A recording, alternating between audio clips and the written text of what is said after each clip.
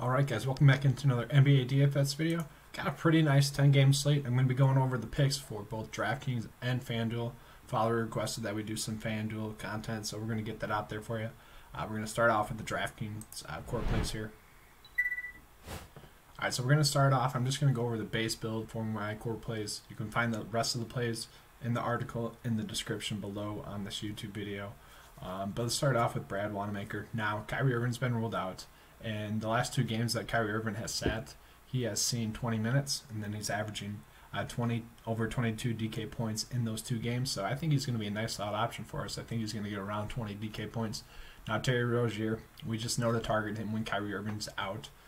In the last 5 games that Kyrie Irving has sat, he's averaging 30 DK points per game. I think it's a safe play to say he's going to at least hit value.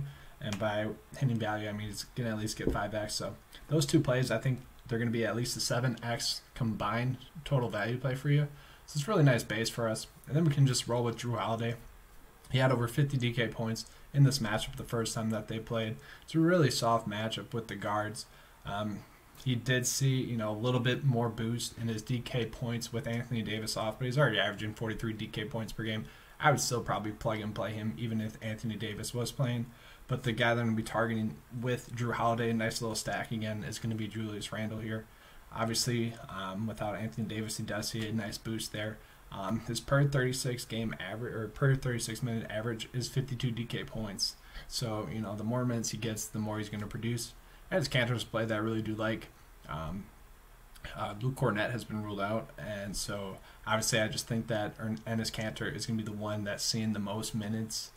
Boost wise, and anytime this guy gets minutes, he's averaging around 25 minutes per game, and with that 25 minutes he's averaging 32 DK points per game, so that's really not too bad. I'm definitely going to be rocking and rolling with him. Now if he doesn't get there, it's going to be because Mitchell Robinson got some extra run, so I might have some GPP lineups with Mitchell Robinson.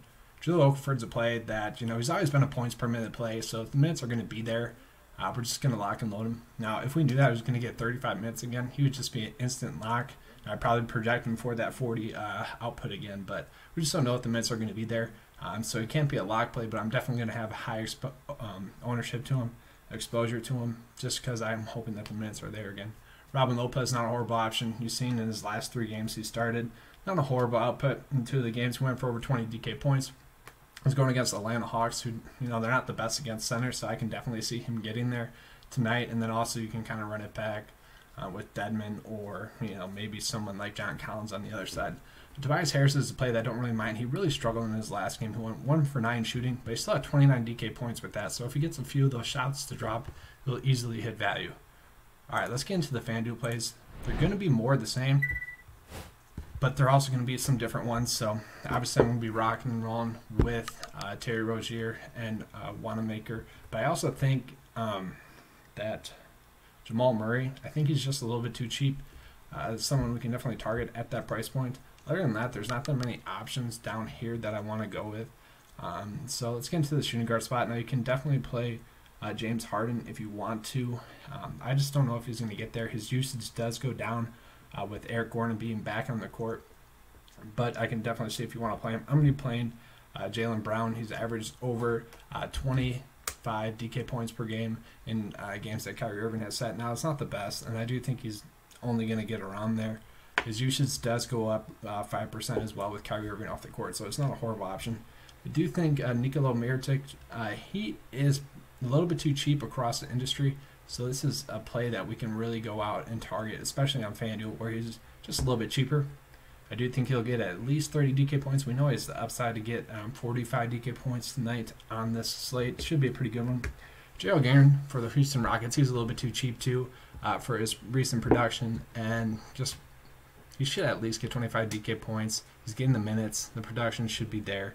Other than that, there's not that many plays that I like. I always feel like I'm overpaying for FanDuel. I try to find the nice value plays that make it a nice, safe, easy option. Now, Julius Randle, I'm just going to plug and play him. That's not priced up enough on FanDuel, and he should at least definitely hit value at that price point. And then we're just rolling down. You can maybe go with someone like Bobby Portis on FanDuel if you want to there. I'm not going to go that route. I'm going to try to see what I can fit down here. There's not really much that I like down there. You could probably have to pay up for someone like LaMarcus Aldridge or Blake Griffin. Now on Fanduel, I really like going with someone like either Robin Lopez, who I'm going to play in this video, or you could go with someone like Aaron Baines. That game might blow up, but Aaron Baines should be able to dominate the Cleveland Cavaliers, and Ante Zizic. I do like Ante Zizic as an option on Yahoo if you're playing on Yahoo. He's only $17 on Yahoo, and anytime you can get someone that potentially doubles their salary on Yahoo, that's something that you want to roll with. So he's not a horrible option there. And then this is just trying to fill it in. I try to get Tobias in here, and then it's just seeing which player I like at the end of it. Then we fit in Jason Tatum on this build. So not a horrible build. I could definitely see this one cashing. I'll tweak it a little bit as the day goes on. I'll be posting that lineup on the Patreon page. Alright guys, that's all I have for you on today's video. Hope you enjoyed watching. Please give me that like, up, subscribe. Comment in the comment section your favorite play. And let's keep cashing.